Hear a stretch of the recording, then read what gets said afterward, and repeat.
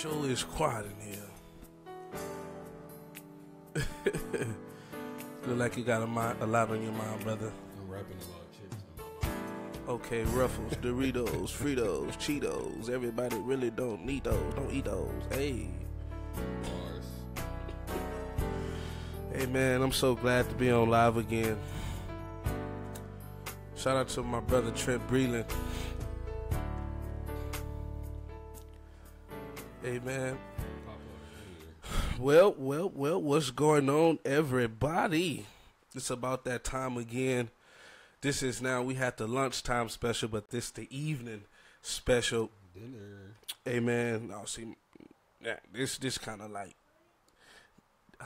if you put dinner and dessert together, what would you get? Dinner.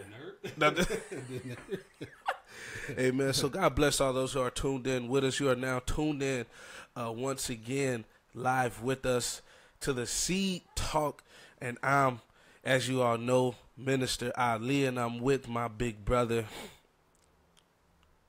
Dwayne Hyler. Amen.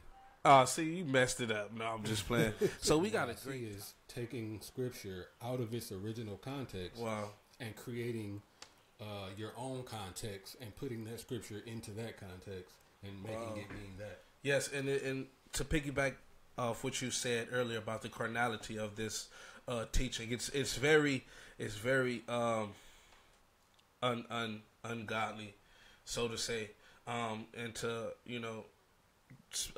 pick up where you talked about how people of the carnal nature who live according to the flesh flock to these things, because if you look at it, it's a big movement. It's a worldwide movement, and these things basically teach us that if I speak wealth, it's going to happen. And if I speak health is going to happen. If I speak wealth or riches and stuff like that is going to happen, and all that stuff deals with the carnality, because at the end of the day, God is only concerned with our souls. Right. He's concerned with our souls' well-being, living in this fleshly body that's against God.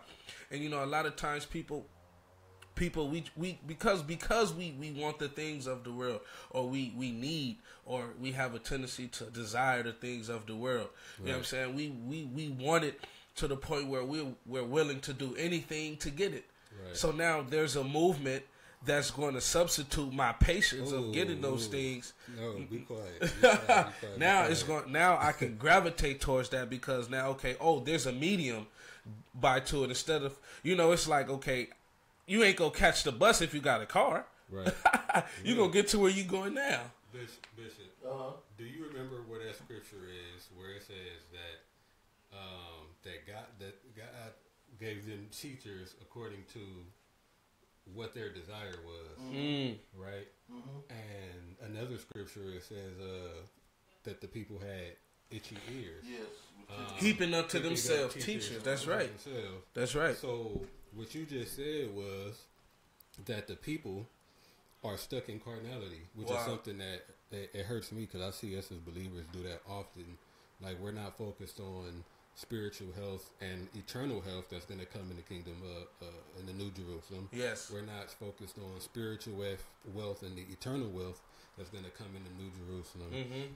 But we're so focused on the natural thing, which is still incomplete and will never be whole, and is still going to fail and be destroyed. That's right. Right. So now you have these people that are so stuck on health and wealth and carnal life. So what's happening? God has given them teachers that is teaching what they desire to be taught.